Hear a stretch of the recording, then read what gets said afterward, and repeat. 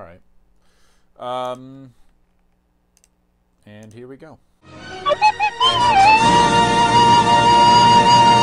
Hello, my name is Andrew Morgan Smith, and I wanted to talk to you today about my template and my workflow and what that means to me right now and what I do with it right now.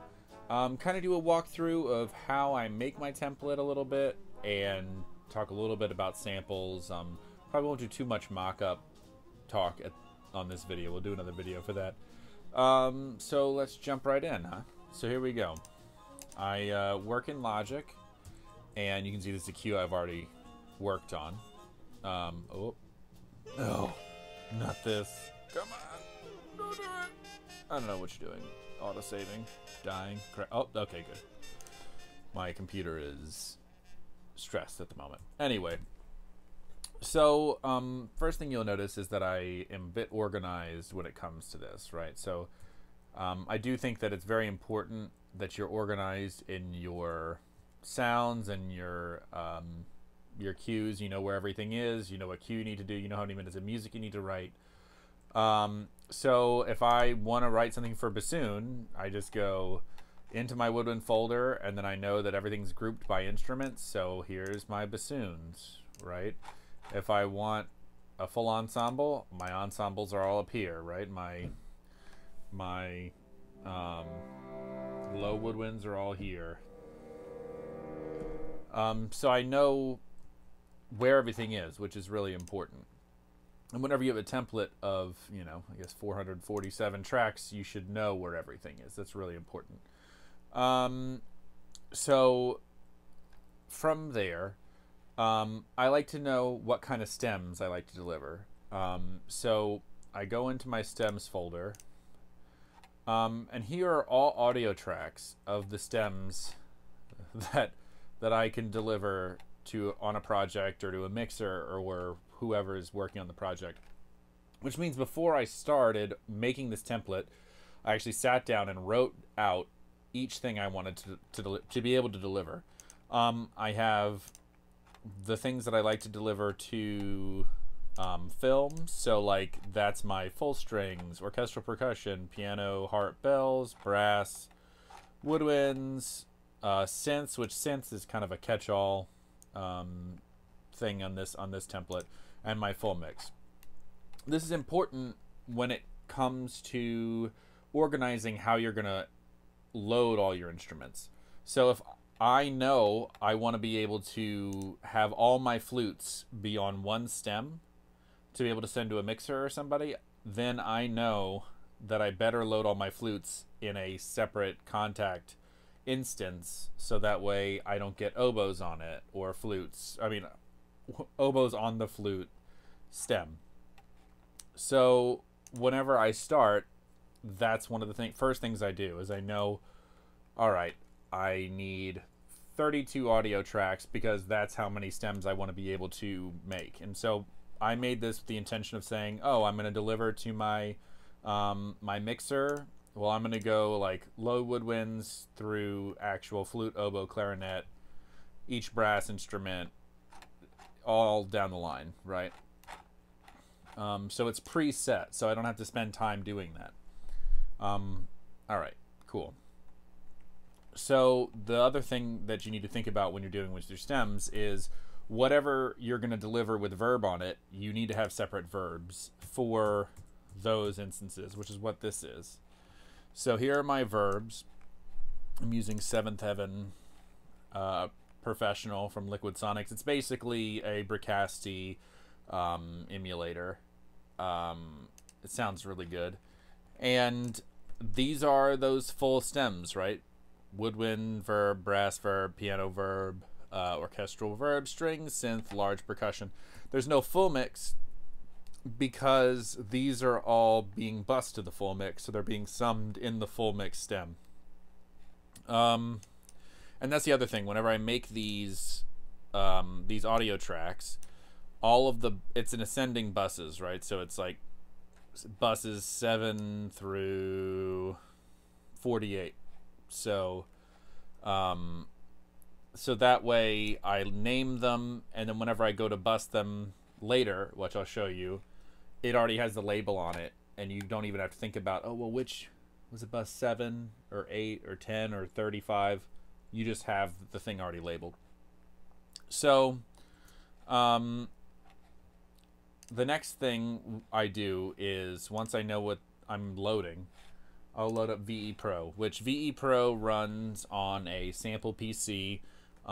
This is one that I had made by Heavy Digital Audio, which is great. And it's a separate, it's a sample host. So this is connected by gigabit Ethernet and just a little switch, and it goes into my Mac by Ethernet, and I can connect to it from my DAW. And I'm only using one computer. Some people will use multiples. I'm only using one sample computer.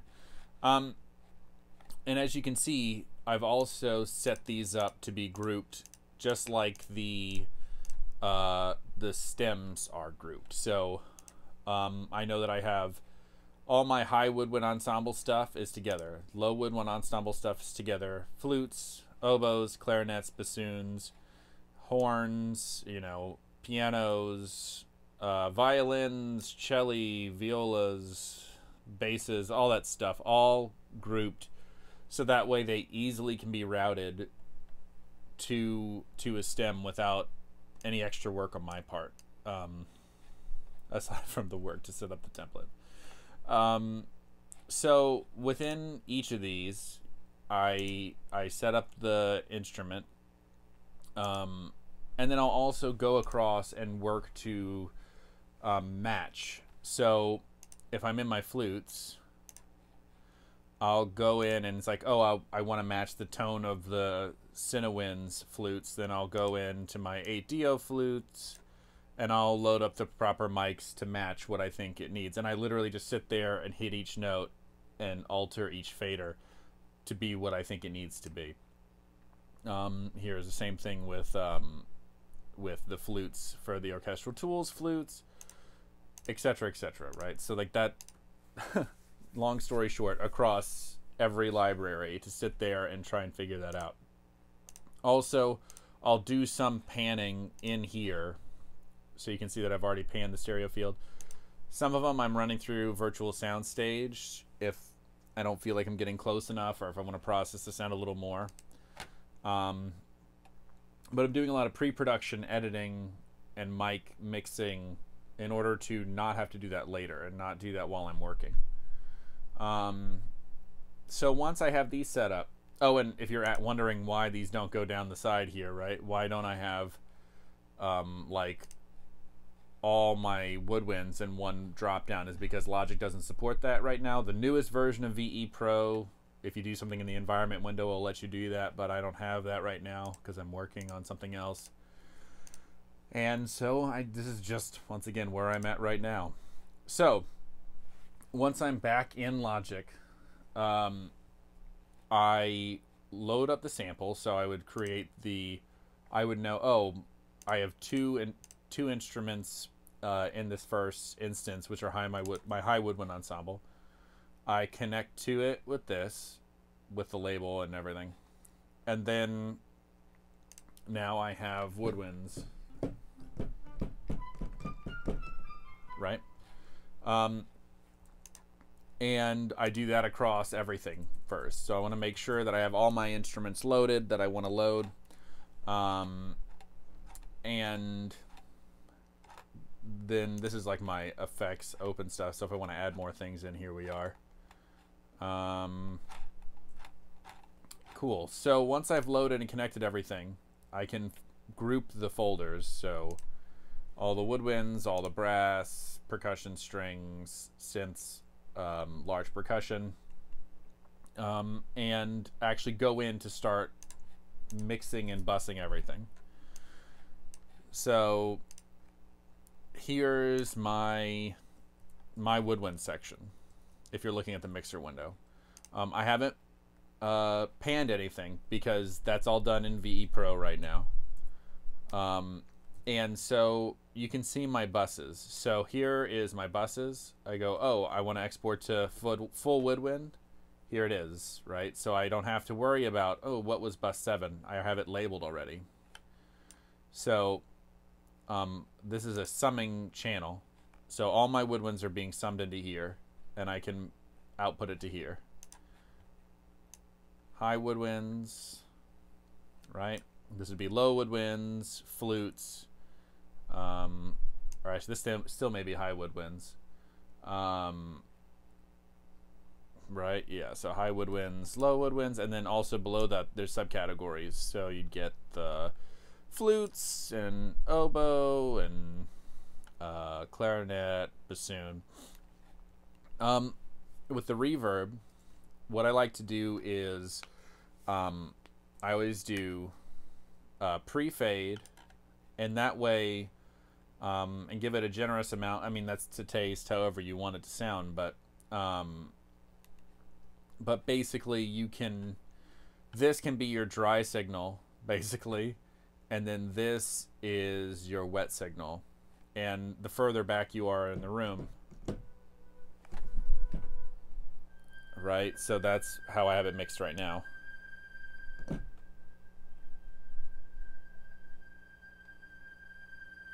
And I can set it how I want, right? So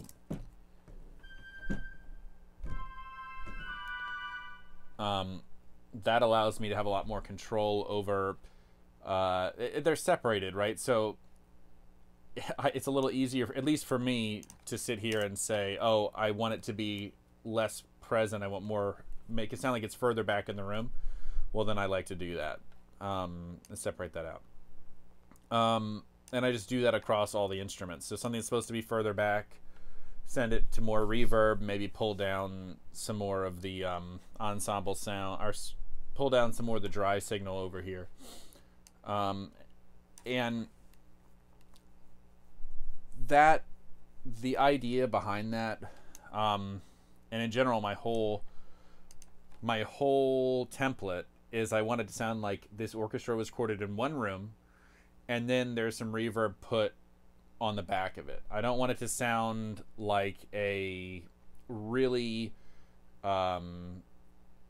really close sound with a bunch of long tails on it. I want it to sound like, I want my brass, I really like the sound of the Cinebrass and Cinematic Studio brass. So like I like my room sound, right? I like it to sound, you're hearing a lot of the room sound in that versus it sounding like it's close mic'd with a lot of reverb on the back of it.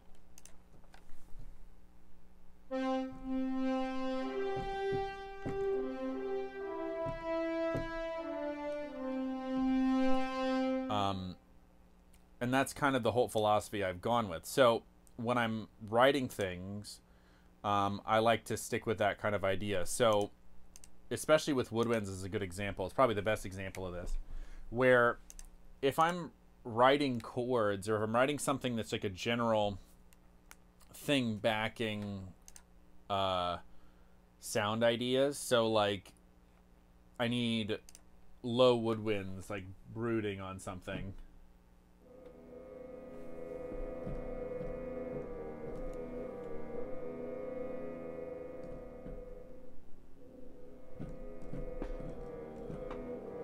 I don't need that to be specifically orchestrated, in the sense that I don't need to sit there and say, oh, well, that needs to be 2 bassoons and a bass clarinet and a contrabass clarinet and a contrabassoon in this order. And most of the stuff I'm doing isn't going to be live. So what I end up doing is saying, these things are further back in the room. I like how the ensemble sounds already in the room. I'd rather take the high woodwinds and go, and not worry about, well, what's the orchestration, because it's not what's important in the moment. And I could play you an example of that. We're gonna play, this is I'll just play it. I'll play a little bit of this and you'll get an idea of what I'm talking about. But the last thing I do, once the project is done writing, once I'm done writing the cue, I like to do my audio export of my stems. So because I already have these things set up, I can just record enable, and it's already bus to what I need it to be bus to, right? Boop, boop, boop, boop, boop. And I just record enable what I want, hit record, and like set my sample mark, my cycle marker, and then I hit record, and then I get these audio tracks, which I've already done for this queue. It's kind of a long queue, 7 minutes long. By kind of, I mean it is a long queue. And that allows me to have flexibility, not only if I need to hire a music editor who's going to manipulate stems, but also for myself, if for some reason I have to leave this project for 6 months, a year and a half, and I come back and I don't remember what my samples are, or I don't have gotten better samples or whatever it is, I already have the audio that I could manipulate if I can't figure out what that is. It's just a lot easier to handle. Also, if your exports are already correct, whenever you go to export for the film, so say this was a full cue or a full reel that was already done, because I've been working in reels on this movie. So if I do this, and in Logic I hit Command E, I pick where I want it to go, which doesn't matter where I want it to go. Tell it to do the cycle marker, and I could say, I usually say where the timing is.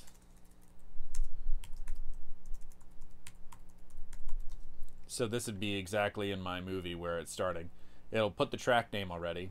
I hit export, and it makes nice, neat audio files that I can then send to my director or my mixer, whoever is giving feedback on stuff, or even my music editor.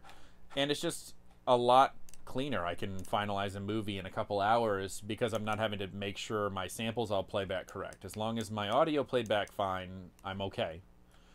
And it's a lot more work to get this template running, but I think the end product is a lot more useful. Cool. That's basically my template, and I'd be happy to answer any questions anyone has. Let me play back some of this for you. I'm going to mute this stem so you can hear just the samples. And I'll do a walkthrough on some mock-ups sometime. If you have any questions about mock-ups or about something I've done in the past, another score or something, I'd be glad to explain it. So I'm going to try and play back some of this and go through it. So here we go.